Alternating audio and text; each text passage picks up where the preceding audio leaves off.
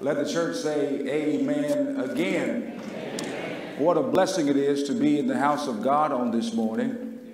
We acknowledge that he has done all things well, and it is because of his grace, and it's because of his mercy, and it is because of his goodness that we are here. And so we acknowledge him. And before we ask anything, we have come as a church to say thank you. God is good this morning. People often say he's not good some of the time. God is good all the time. And I believe we say that because that is true.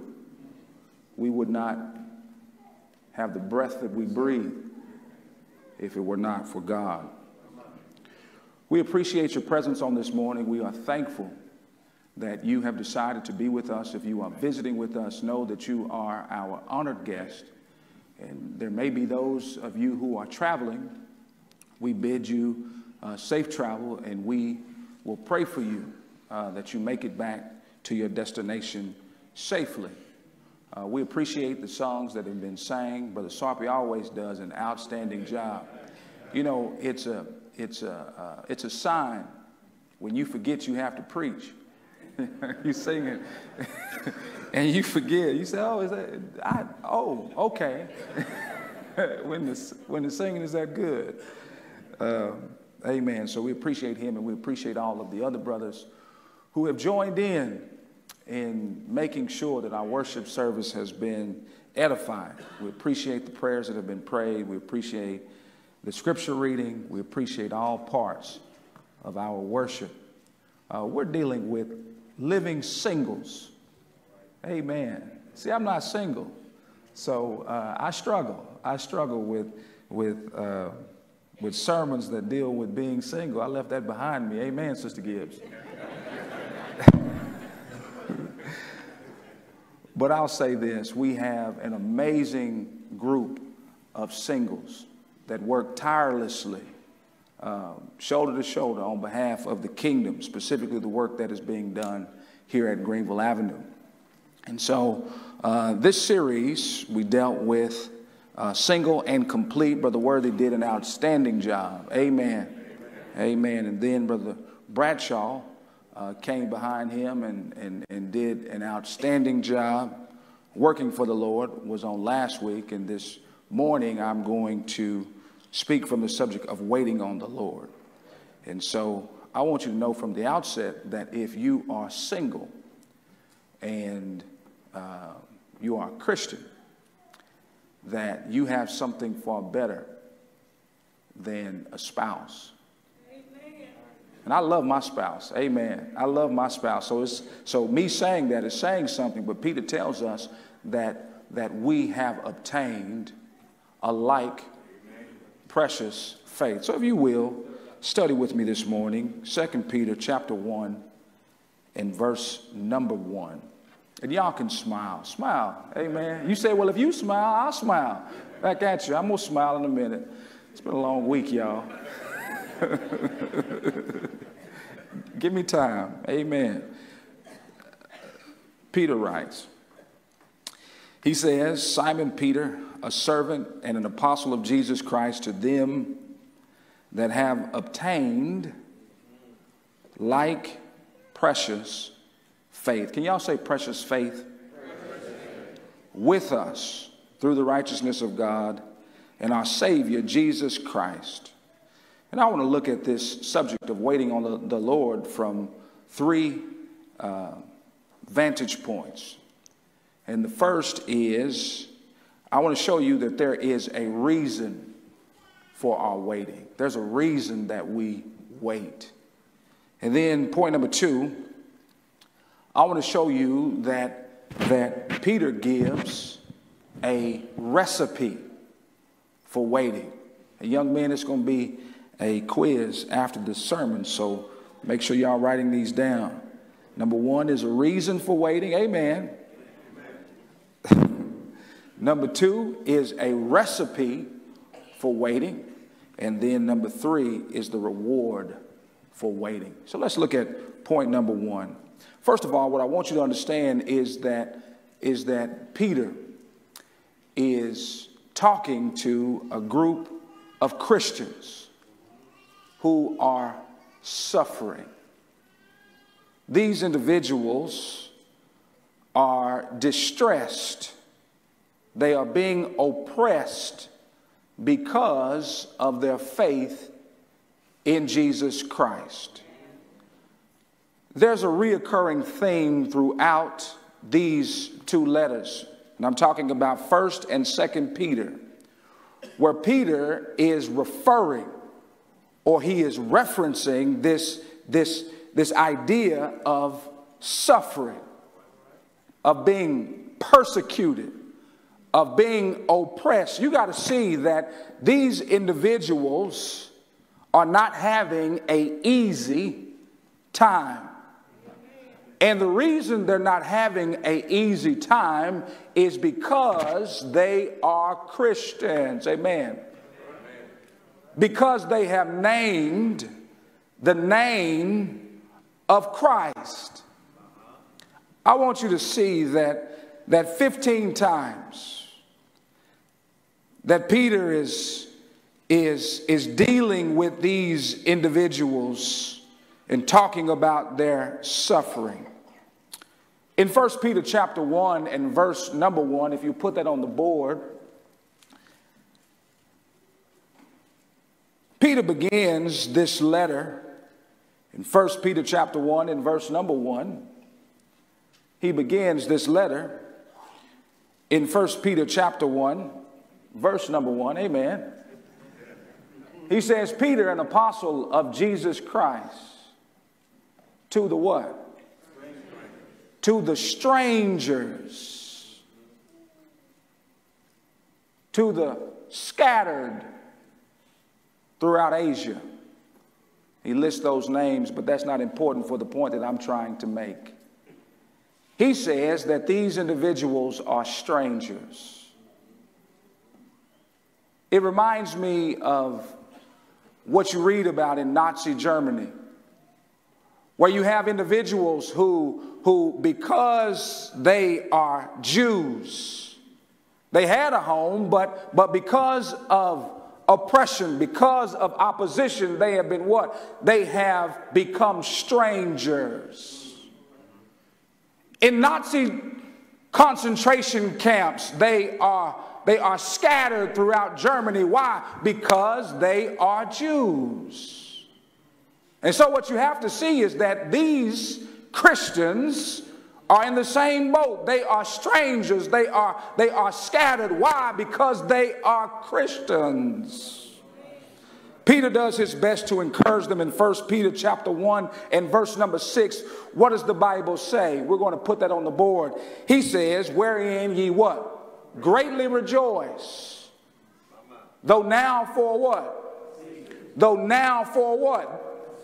A season, if need be, you are in what? Heaviness through manifold temptations. The NIV says it differently. It says, if you suffer grief in all kinds of trials. That's what was happening to these individuals. They were suffering grief because of their faith in Jesus Christ. Scholars point to this time period when this letter was written, and they talk about the social discrimination that these Christians had to face. They talk about prosecution. They were prosecuted. Why? Because they stole something? No. They were prosecuted because of their faith in the risen Savior. They were executed. Historians talk about how Nero, the emperor during this time, he would sick dogs on Christians, and those dogs would tear apart their flesh. And then he would take the flesh and dip it in tar and create lamps by burning human flesh. What are you saying? I'm saying that these individuals, they were suffering. And why were they suffering? They were suffering because they were Christians. Here's my question. My question is, what was the reason? What was the reason that they would hold fast to their faith? Jesus had died. They didn't have any allegiance to someone who had died. Amen. You're going to let yourself be killed, prosecuted. You're looking at the people around you, and you see cousins, friends, because of their faith in Jesus Christ, being killed, dying horrible deaths. Why? Why would any of us do that? Now I'm going to get to my text. 2 Peter chapter 1 and verse number 1. I want to show you that they had obtained something that was worthy of what they went through. The Bible says, Simon Peter, a servant and apostle of Jesus Christ, to them that have obtained what? They have obtained like precious faith. Here's what I want you to imagine. I want you to imagine a black velvet box. And inside this box is a ring. And it's a beautiful diamond ring that represents or symbolizes precious faith. Metaphorically, I want you to imagine that God himself put a ring on your finger.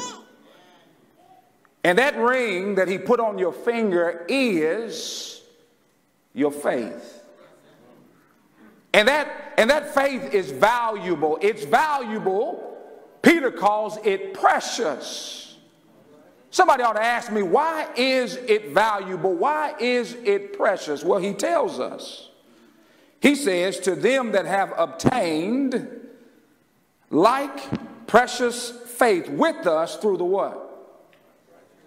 Through the what? Come on, church. Through the what?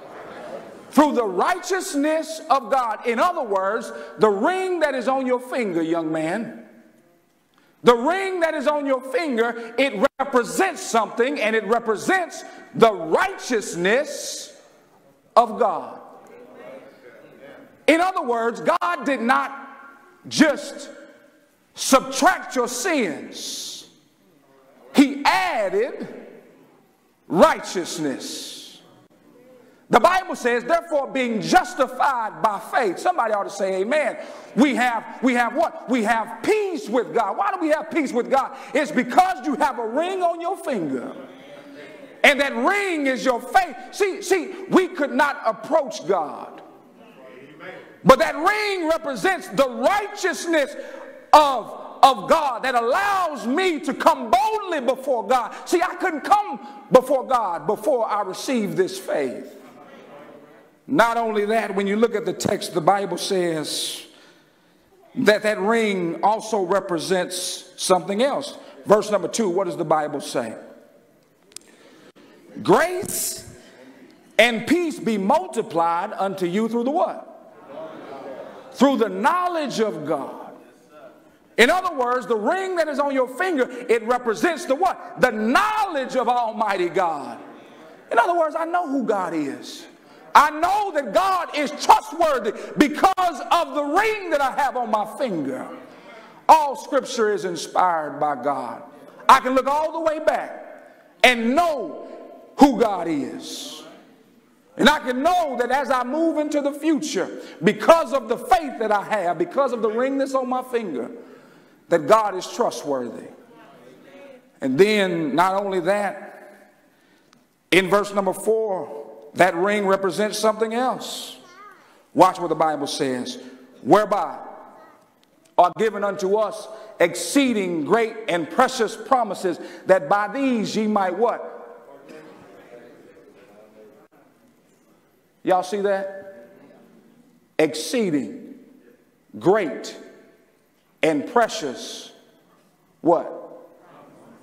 That ring represents God's promises. I want you to see this morning that we serve a God that has put a ring on our finger. Sometimes singles say, well, you can't die without having a ring on your finger. What I want you to understand is that God has already put a ring on your finger. If you have been baptized into Christ, you have received the righteousness of God. You have received the knowledge of God. You have received the promises of God. And when I think about this, those individuals during this time that Peter was writing to, despite the persecution, they would not allow anyone to take that ring off. Nobody was going to take that ring off. That ring was something that only God could give. No man could give you what God has given you, and despite the persecution, despite everything that was going on, there was no way that suffering was going to keep them from what? From removing that ring. Point number 2. Not only is there a reason for waiting, but I want to show you that there is a recipe for waiting. When you look at this text, 2 Peter chapter 1 and verse number 5, Peter says there's something that you have to add to this faith. There's something that goes with this faith. Peter wants to know that if God puts a ring on your finger, he expects something from us. Do we just sit and wait for Jesus to return? No, sir. He says, as we wait, there are some things that we have to add. Look at the text, 2 Peter chapter 1 and verse number 5. Look at what Peter says. He says, and besides this, giving all what? Giving all diligence. Add to your what? How do we wait? We wait by adding to our faith. We don't just sit on our hands. Amen. As we wait, we do what? We add to our faith. He said with all diligence, add to your faith what? He says, add to your faith virtue. And then he says, add to virtue knowledge. And to knowledge, what else? Temperance. And to temperance, patience. And to patience, godliness. And to godliness, what? Brotherly kindness. And to brotherly kindness, love or charity. I only have time to deal with virtue, but I think virtue is enough. When you look at the, not enough in terms of not adding the rest of them, but enough in terms of the time that I have will be well spent if I only deal with virtue. Amen. What is virtue? Virtue or virtuous comes from a Greek word, chail. Chail means power. It means force. It means strength of conviction. That's virtuous. The word virtue comes from a Greek word, already, which means it serves its intended purpose. I told the earlier service, and I probably shouldn't have, but I'll tell you too, is that my wife has a luxury vehicle. And, you know, when you hit the gas, it goes. The idea during this time, during this Roman period, was that the word virtue meant excellence. It's the idea that something serves its intended purpose. It's a tool. And when that tool works effectively, when that tool does what it's supposed to do, it's virtuous. When I hit that gas, I can tell that the engineers, they designed that vehicle in a way that it intended for you to feel it. Amen. It also carries, and I'm talking about virtue and virtuous. It also carries the idea of a soldier who is in battle, who stands firm. A soldier who stands firm. In other words, the soldier, despite an oncoming onslaught, he's not backing up. The soldier, he what? He stands firm. When I think about this idea inspires me. It inspires me. And you know why it inspires me? It inspires me because there are a lot of us who have not added virtue. See, it's one thing to have faith, but your faith means nothing. Amen, walls and lights. It means nothing if you don't stand firm. If you don't stand on the righteousness of God, your faith means nothing. If you don't stand firm, I'm sorry about yelling at y'all. But watch this. If you do not stand firm on the knowledge of God, you know what God said, but if you don't stand firm on it,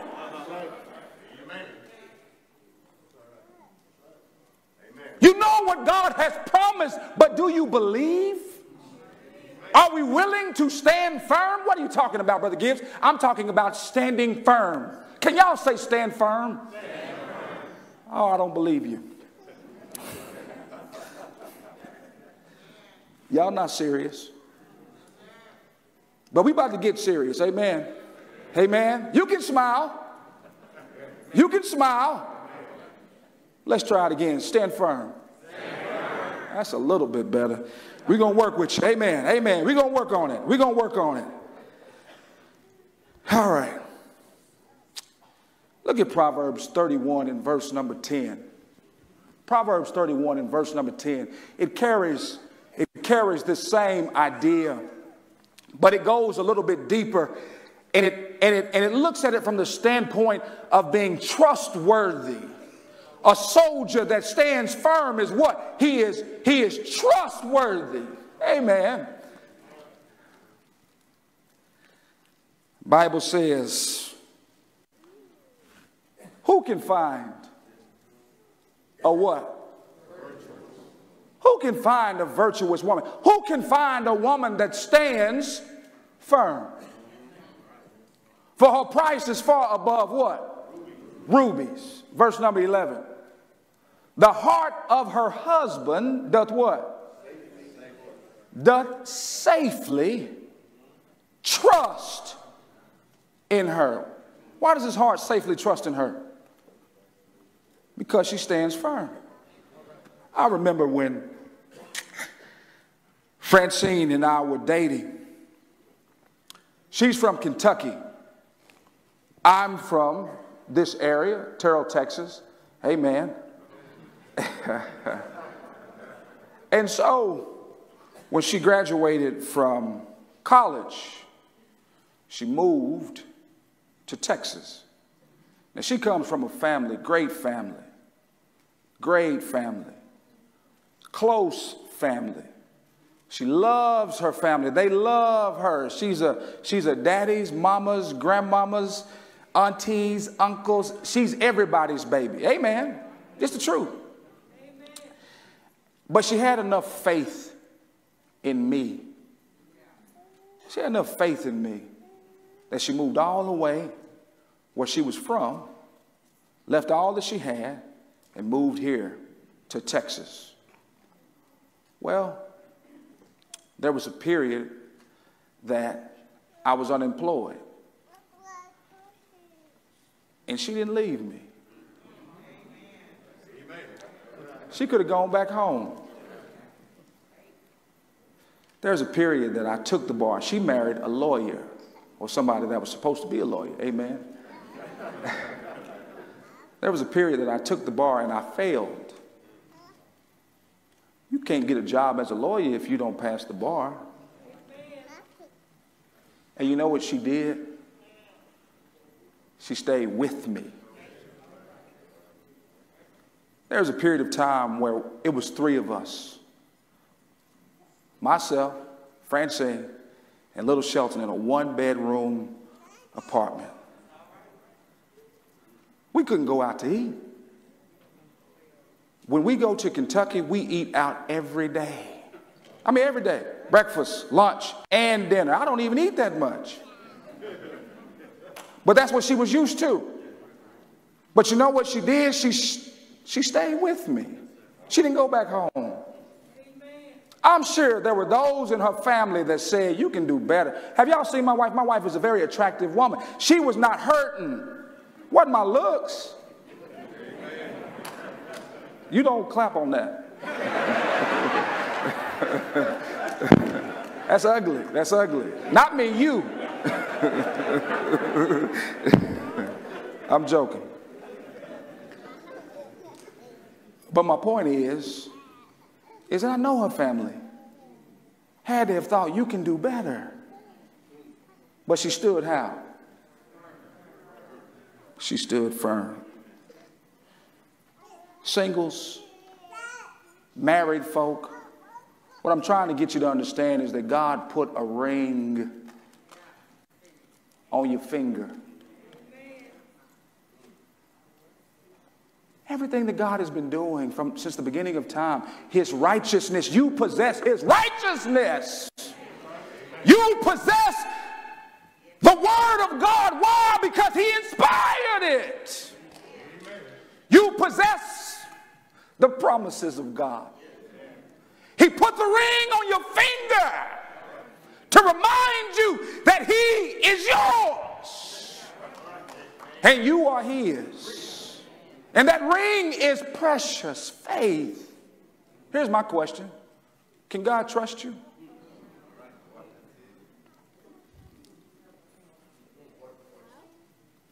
Can God trust you? No, I'm asking, can God trust you? When we don't have the money in the bank account and the collection plate comes around, can God trust you? When it's raining outside or it's cold and God says, forsake not the assembling of yourselves, can God trust you? Here's what I want you to see, is that there were those in times of old that God trusted. He trusted people. What an amazing concept that the God of heaven, the creator of all things, he trusts a man. He trusted Noah. He said there's nobody like him. When he decided to destroy the world, and he needed somebody who feared him to the point that they would follow his instructions, he found a man that was virtuous. You know who else God trusted? God trusted a man by the name of Job.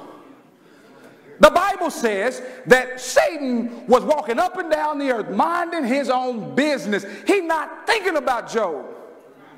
But you know what? Job's virtue caught God's attention. And he said, he said, hey,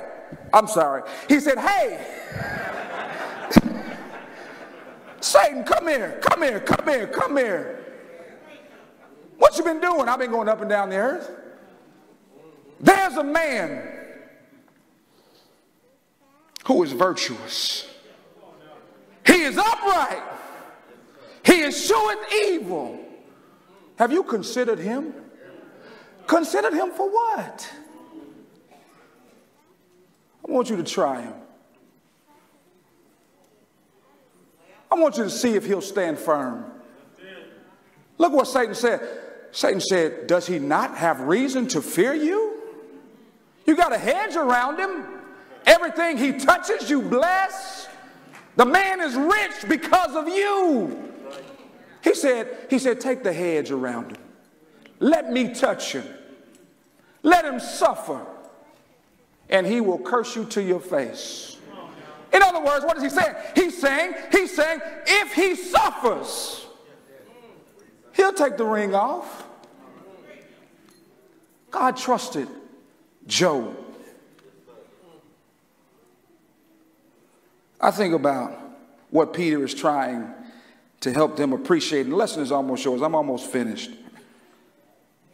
1 Peter chapter 5 and verse number 8. He says, be sober. Put it up in the NIV. He says, be sober. Be vigilant. Did I? First Peter 5 and verse number 8.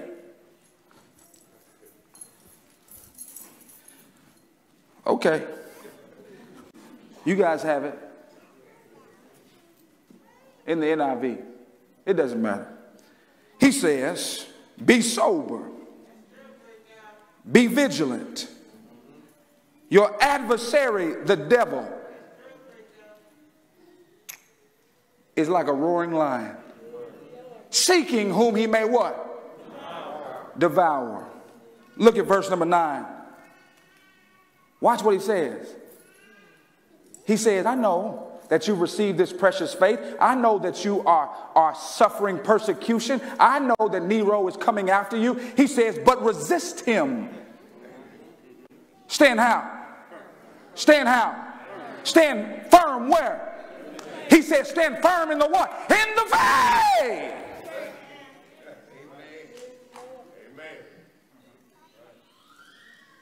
My last point, and I'm closing. We've looked at the reason. We've looked at the recipe, but there's a reward for waiting. I know it is tempting. It is tempting to back up. You look at all the world has to offer. Amen. Our kids get ostracized. Oh, you a holy roller? You think homosexuality is wrong?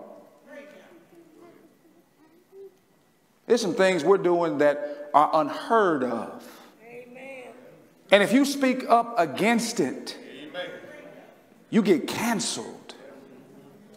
Oh, you judging me? See, it is a challenge, especially in this day and time, to wait on the Lord with virtue. Why? Because everything we do is countercultural. But there's a reward for waiting. God needs us to stand firm. You know, let me say it this way. The only way that you become useful, the only way that you become useful to God. See, you are no use to God. God cannot use you if you don't stand firm. What did you just say, Brother Gibbs? I said that God cannot use you if you will not stand firm. What did you just say, Brother Gibbs? I just said God cannot use you if you do not stand firm. He can't use you. You ever had a noodle? Well, have you ever had a piece of spaghetti that was uncooked? You know, you could, I mean, it's not good for much, but you could take that noodle and you could push something with it. But you boil that noodle. Boil that noodle. See, some of us are noodles. God can't fight with a noodle. He can't fight with a noodle. Every time he tries to stand you up, foam. Look at what he says in 2 Peter chapter 1 and verse number 8. He says, for if these things be in you and abound. If what things be in you? what he asked you to add, all 7 of those principles. He said, but I'm just talking about virtue. Just start with virtue. If virtue be in you, if just virtue. If you just add virtue to your faith, he said, you shall neither be barren nor unfruitful in the knowledge of our Lord Jesus Christ. When I think about being useful, God could fight with Abraham because Abraham waited with virtue. He had a wife that was old and barren. Yet when God made a promise to him, he waited 25 more years. He stood firm in his waiting. What did he stand on? The promises of God. Amen. Joseph, he was useful to God. Why was he useful? This is a man that was sold into slavery, a man who was lied on. 13 years he spent in captivity. He couldn't do what he wanted to do. But yet he stood firm in obedience. He said, I ain't doing that to God. How can I? The God who blessed me.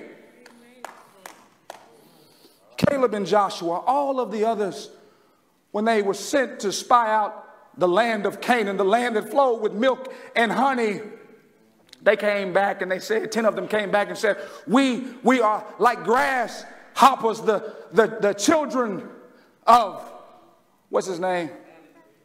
Yeah, say that again. Yeah, amen. There's no way we can fight against them. Caleb stilled the people. See, you can fight with Caleb. God can fight with Caleb. He said, we be able. Let us go up at once. They are bread. Why? Because I'm not strong, but the God that I serve is strong. Is there somebody this morning who believes that God can do what you cannot do? God rewards our faith. I'm telling you this morning that there is not a door that I have walked through that God did not open. I was not looking to be a judge. God sent me to be a judge. I know you think that sounds funny, but I wasn't asking to do that. I did not ask to come to Greenville Avenue as great as everybody is. This is my home church, but I was not looking to come here. Amen. I walked through this door because God opened it.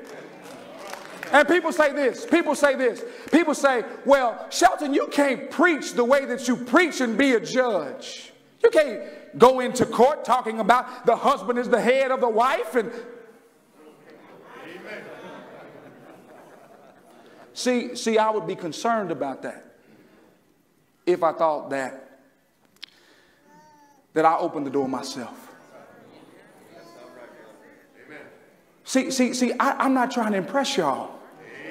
I can use whatever kind of language, ain't, or whatever I want to in the pulpit because it's not about anybody but about God.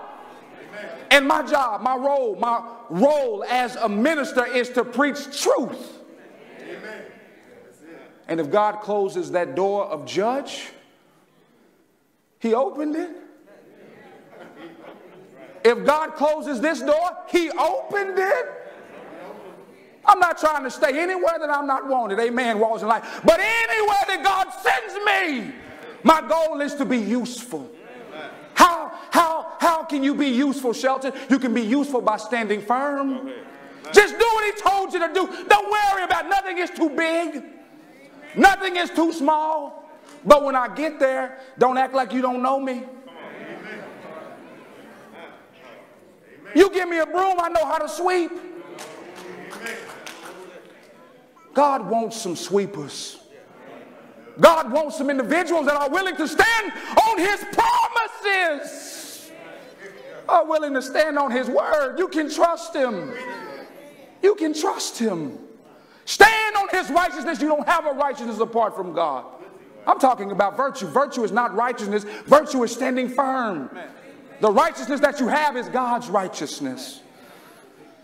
I'm closing. Actually, I have to close. I had more, but I think that's it. Yes, 40 minutes. Amen.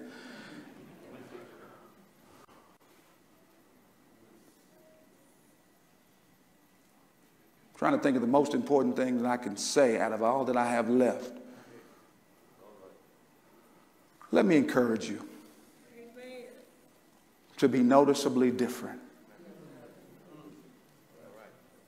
God needs his children to be countercultural. Not going with the flow, not doing and looking and dressing and acting like everybody else and accepting everything. He needs his people to be his people. He put a ring on your finger. Singles, he put a ring on your finger and don't take it off. Married folk, he put a ring on your finger and despite the challenges, don't take it off. Trust God. Jesus stood firm on the cross and God highly exalted him. And he's asking us to do the same. Stand firm for me. And if we do, we'll be a church that will change the world. He doesn't need a whole lot of folk. He just needs a few that are willing to stand firm. He doesn't need everybody. Most of the people in this audience are not willing to stand firm. He just needs a few. Will you be a part of the few that will grow this church by standing firm? You come to Jesus by hearing his word, believing with all of your heart, repenting of your sins, confessing Christ to be the Son of the living God, being willing to go down with him in the watery grave of baptism. That puts you into Christ. That puts the ring on your finger. That puts the righteousness of God that covers you.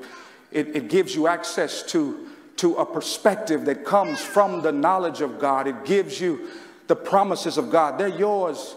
You believe in God, also believe in me. In my Father's house there are many mansions. If it were not so, I would not have told you. I go to prepare a place for you. And if I go, I promise I'm coming back to receive you into myself. You're going to die. You're going to die. And all of the stuff that you've accumulated is not coming with you. They wouldn't take off the ring because they understood that there's a bigger picture, there's a bigger perspective, and they had something that God could not give, and that is eternal life. Come to Jesus as together we stand and sing, Will You Come? Careless soul, why will you linger, wandering from the fold of God? Hear you not the invitation, oh, prepare to meet thy God. Come to Jesus. Careless Come to Jesus. He loves you. Is there one? Heed the warning. Is there one this morning? For your life, he wants to bless you.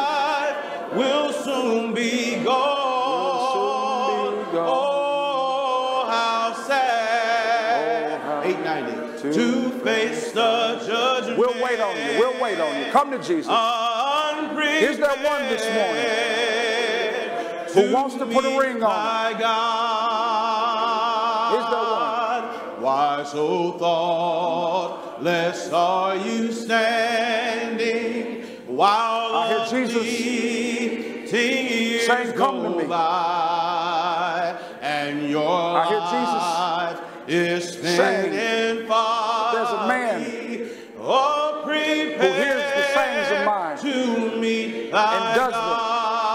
He's like a man who built his house up on a rock. Oh, heed the warning. When the rain and winds come, your house will stand. But I hear Jesus also saying that a man who hears these sayings of mine and doeth them not is like a man who built his house up on the sand. When the winds and the rain come, that house will not stand. It will fall. And great will be the destruction. Come to Jesus. He loves you. bless you, brother. Soul, oh, heed the warning, for your life will soon be gone. Oh, how sad to face the judgment unprepared to meet thy God. If you spurn the invitation till the Spirit shall depart, then you'll see your sad condition, unprepared to meet thy God. Careless soul, oh, heed the warning, for your life will soon be gone. Oh, how sad to face the judgment